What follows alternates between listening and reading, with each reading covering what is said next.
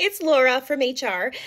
Well, I just wanted to call because we've had an increased number of employees giving us a call asking if the IT department is going to go ahead and address the ongoing delays of Teams.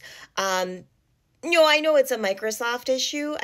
We've just still been having a lot of lags going on, glitches, and I didn't know if you want to send out a notification or something, but because on Friday I really did think that it was our company server, and no, that's not a dig on you or the IT department. No, I, I'm sure that you have a backup plan in place in case the server goes down, right? I mean, after the last two times when there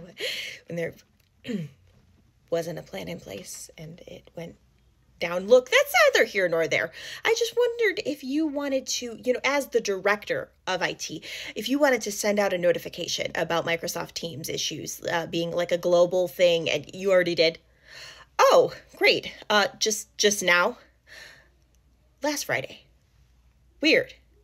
Um, nope. I don't see an email from you, so I'm really not sure if that you sent it out through Teams.